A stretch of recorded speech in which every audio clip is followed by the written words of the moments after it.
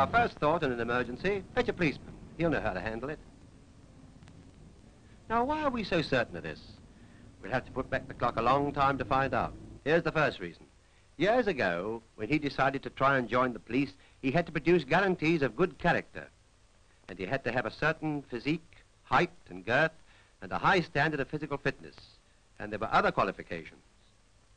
Now, you've had a medical examination and an educational paper. Now you're going to have an intelligence test. In this test, the man with the superior education has no advantage over the others. Is that clear?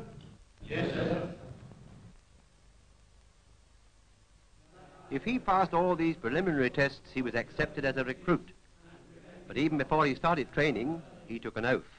And that while I continue to hold the said office, I will discharge the duties thereof to the best of my skill and knowledge. And that while I continue to hold the said office, I will discharge the duties thereof to the best of my skill and knowledge. Faithfully, according to law, without fear, favour, affection, malice, or ill will. That is the oath of service to the public that the policeman we call on has sworn. And we know that he's a proper man to bear this responsibility, an intelligent man to make decisions, and a fit man to carry them out. But there's another reason we call on him with confidence. He knows what to do. He knew that it was wrong for unskilled helpers to attempt to move the driver before he had satisfied himself that there was no internal injury. He knew how to dress wounds, how to secure an upper arm fracture. In fact, he knew how to handle a situation. What cooperation to seek from the public, and what aid to call in from his own headquarters. Police information room. Accident at Rand Street and Ledson Street. Yes. Yes. Yes. Right.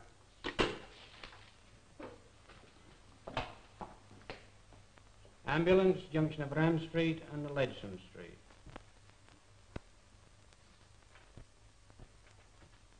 Calling M5. M2 Oil Control calling M5. Blue Rover Saloon, EOH 745, failed to stop after accident at Lady Wood.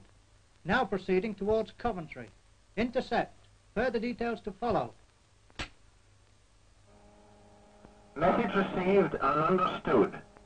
M5 closing down. In any town or village in Britain, the ordinary constable can set the police machine in motion. It's an efficient machine, but its efficiency depends on the individuals who make it, finally on the constable on his beat. Let's turn back the clock again to see how he became efficient. He's on parade for the first time, with a shiny new truncheon, a whistle he's never blown, and an empty notebook. Return your appointments. 1 beat, 208. 274. 350. 438. 5136. 683.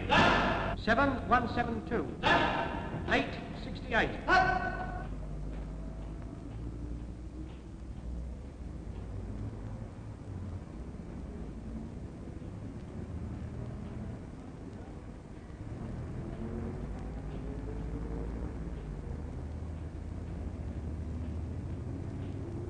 He's had 3 months' training to prepare him for this moment. His instructors have given him the necessary background. Now it's up to him to see if he can make a success of the actual job. This is his beat. He's on his own now, self-conscious in his new uniform, a little unsure of himself. He's thinking perhaps of some spectacular coup, but he'll find that it's largely a matter of routine, of helping people rather than tracking them down. And he doesn't know all the answers yet.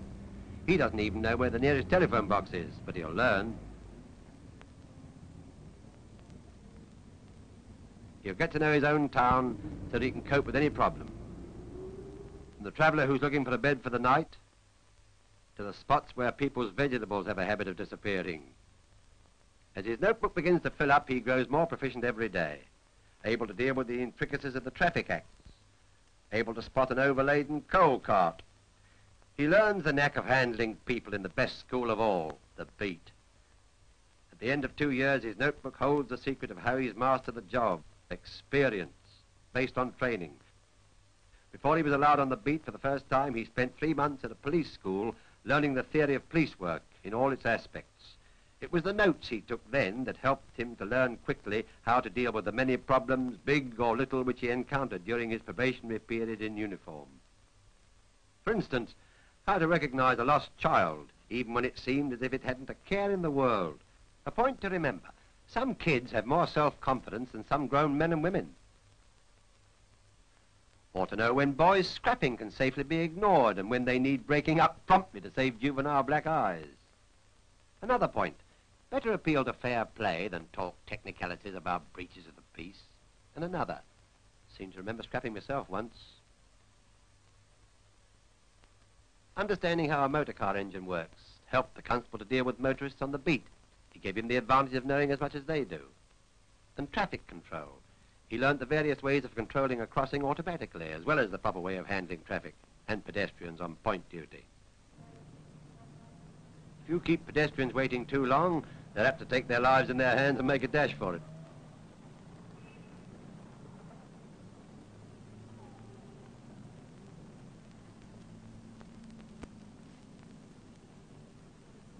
And some of them like an escort.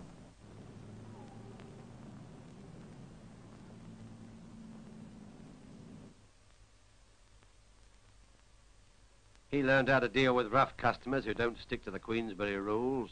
People rely on a policeman when it comes to a scrap, however hefty the opponent he has to tackle, so jiu-jitsu comes in useful if the other chap's got the advantage in pounds or pints. A good judo grip can save a lot of argument around closing time.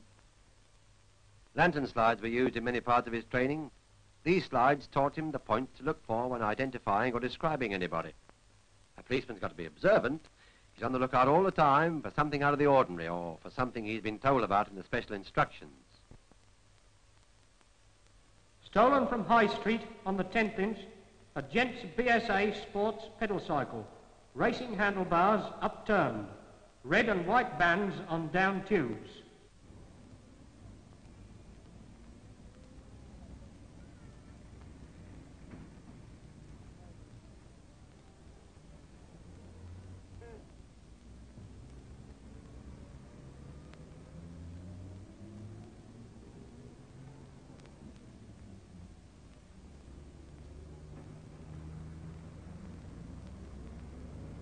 The detection of crime is one of the four main functions of the policeman on the beat, but catching the thief is only half the job. So our recruit was trained how to present a case by taking part in model trials in the reproduction of an actual courtroom. The police don't make the laws in Britain, and they don't judge those who have broken them.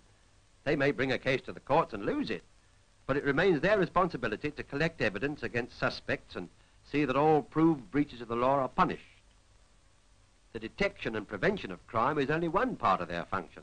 More important even than the safeguarding of property is the safeguarding of life. Our constable had to gain a life-saving certificate. And he had to pass an examination in first aid. Another two among the many subjects in which he had to prove himself proficient before he was allowed out on the beat. So now we understand why we call on a policeman in an emergency. He's an expert, with brains as well as brawn, trained by experts, confident in his own experience, and bound to help you by his oath. The police in Britain are unarmed. They have no arbitrary powers. Primarily, they are a body of civilians specially organized to preserve the peace and protect life and property. They are not, and never have been, an instrument of oppression. Because of this, there is a relationship in Britain of mutual trust and helpfulness between police and public. The lorry driver is bound to help the policeman, and the policeman exists to help the people. He grew up out of the common law duty which makes every citizen of Britain responsible for the maintenance of law and order. As he takes statements from potential witnesses and measures the scene of the accident, our constable is only doing what we ourselves would have to do if there were no policeman to do it for us. But he's doing it more efficiently because he's a specialist in many different skills. He's given first aid to the casualty. He's sent for an ambulance. He's taken steps to have the runaway driver caught. He's sent his patient to hospital, taken statements from the bystanders, made a detailed plan of the scene of the accident, and now he clears the road for traffic. He's master of the situation, of any situation, because he's mastered his job. And it's an exacting job, a job which calls for knowledge, courage, a good memory, quick decision, and a great deal of kindly tolerance. He enforces rules made by the community in its own interest, but he remains a member of the community he serves.